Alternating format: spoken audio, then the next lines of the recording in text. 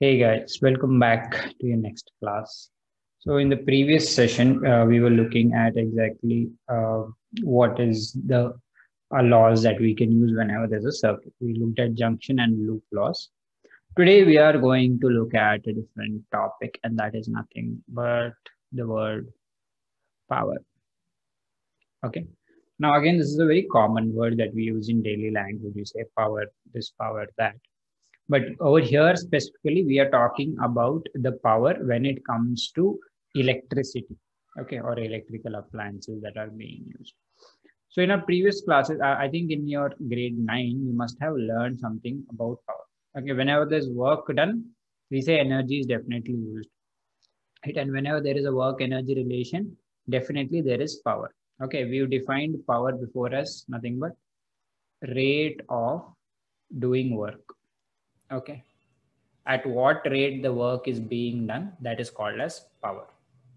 So it is quite pretty much similar over here when it comes to electricity. Okay, except the work over here is nothing but moving of charges. Okay, we don't move objects as such, we only move charges, and that is done by the electric force.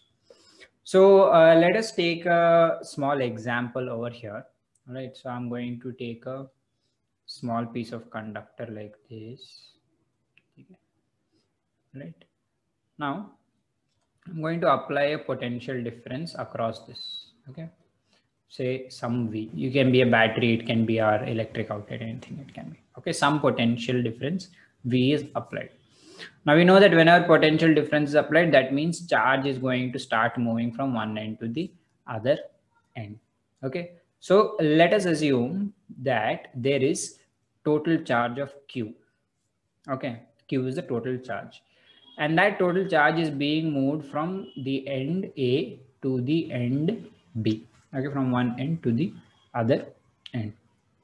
Okay, now while this is happening, we know what happens, right? The charges will gain some kinetic energy, they start moving. Okay, and once they start moving, they'll crash into something, like the ions and the atoms of the metal that are there. And once they crash, they slow down, they again pick up energy and start moving. This whole process is actually what creates the heat. Whenever we say that electricity appliances makes appliances hot, this heat comes only because of this constant loss and gain of kinetic energy. Okay.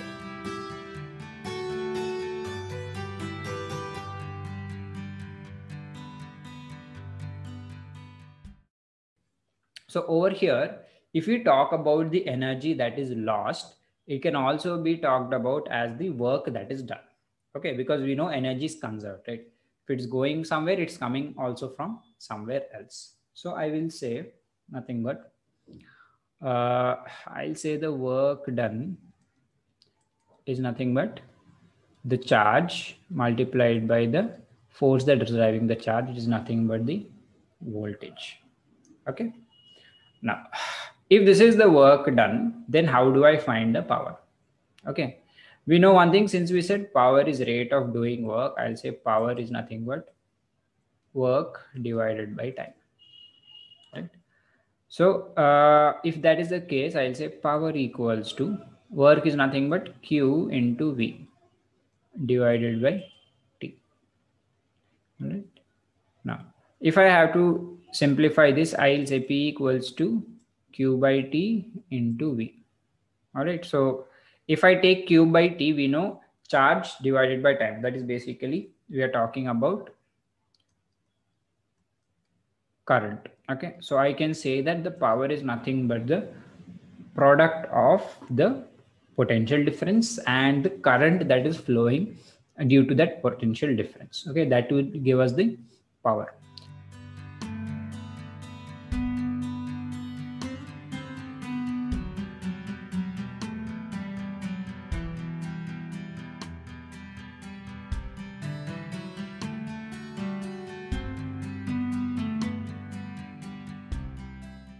So this is one formula that we can use to measure power. Okay, we can get a few variants of this formula based on like how the sum is presented to us. Okay, so say this thing is something we know. We also know that V equals to IR, right? It's a very common formula that we've been using everywhere. So what I can do is, in place of V, I can put this IR. Okay, so I can say P equals to IR into I. Okay, so I'll say P equals to I square into R, because I into I is I square. So this is also one formula that can be used. Okay, so for example, if your question has V and I, then you can use this formula. But if it doesn't have V, it has I and R, you can use this formula. Or if it's asking you for any, basically having any two variables in this and asking for the third one. Okay, now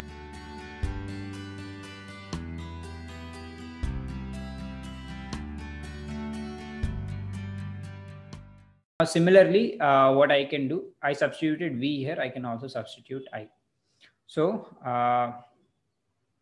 what I can do, if V equals to IR, I equals to V divided by R.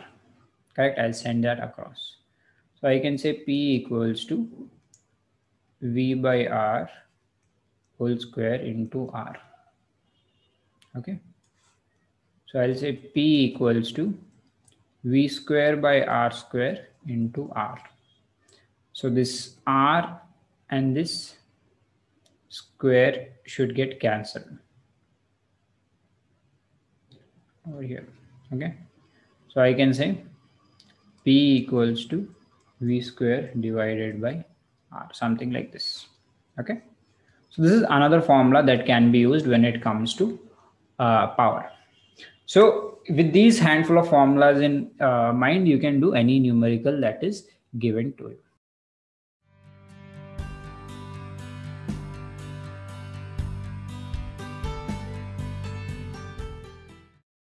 Okay. Now, if we talk about the actual power of an appliance, we'll see that whenever we talk about a electronic device, like say an iron or a toaster or whatever it is, they'll have something called a power rating on it. Okay, something called a power rating on it. Okay, that power rating will have two parts. It will have something watts, something volts. Okay, some number of watts and some number of volts. What is this watts? Is nothing but watt is the unit of power. Okay, this is also something you must have learned in 9th grade. Okay, since work is joules per second, that is nothing but watt. Okay, so power's unit is capital W, watt.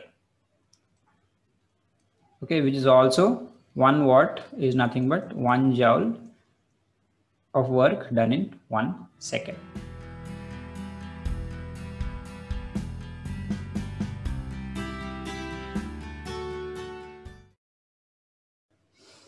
All right, so what is this power rating? Tell us specifically.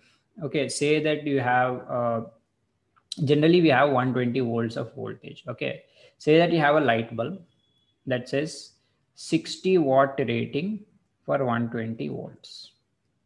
Okay, that means that whenever you have 120 volts of voltage, your bulb is going to have the power of 60 watts.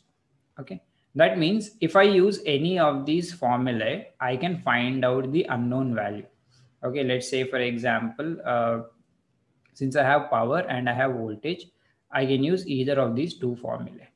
Okay, I can find out how much current it's using, or I can find out what is the resistance of that thing, that object. So let me use for this one.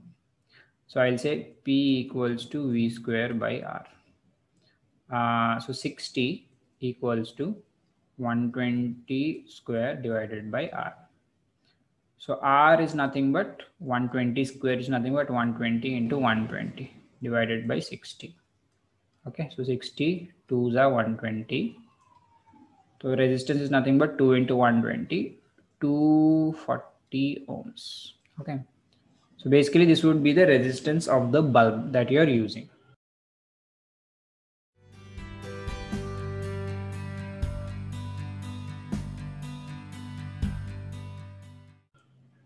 Now, the reason why you are given power rating like this, that is basically watt along with volt, is because your watts these watts can change based on what is the voltage that is being used.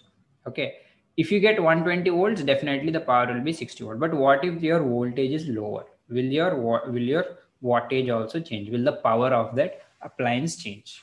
Okay, it definitely does, because we know that voltage is directly proportional to current, right? Only when there is more voltage can there be more current, and only if there's more current, obviously there's going to be more power also, right? So what we can say over here, now let's assume, let's try to change this voltage a bit. Okay, say 12 volts, 120 volts is cut down into a smaller voltage like a battery. Okay, so when it comes to a battery, we don't say voltage. Okay, so if I talk about a battery, I can say, instead of I can writing vi, I can write p equals to epsilon into I.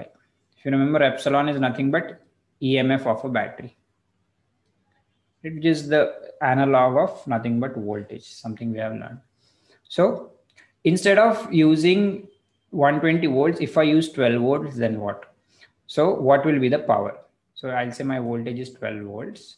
I know my resistance for the bulb does not change, right? The resistance will be the same always. So what is going to be the power used by that bulb? So I'll say power equals to V square divided by R. I can use the same formula again. It's nothing but V square is 12 into 12 divided by 240. 12, 20 is 240. 2 6 is 2 10 is 0.6. Okay. So now, if you see, the amount of power has reduced. Okay, I've reduced the voltage, the power also reduced. Okay, so this is just one thing to tell you that the power of the appliance will differ depending upon the voltage that is being applied across it. Okay, now what is this general unit that we use? We can also use something called kilowatt, because every appliance always generally has a lot of power rather than just 60 watt. Okay, so 1 kilowatt is nothing but 1000 watts. Okay, which is nothing but 1000 joules per second. That's just that. Okay, all right, so that's it for today. Just a simple concept of power. We'll come back tomorrow and we'll just look at the next part. If you have any questions, doubts, please drop them in the comment below, and I'll see you in the next class. Thank you.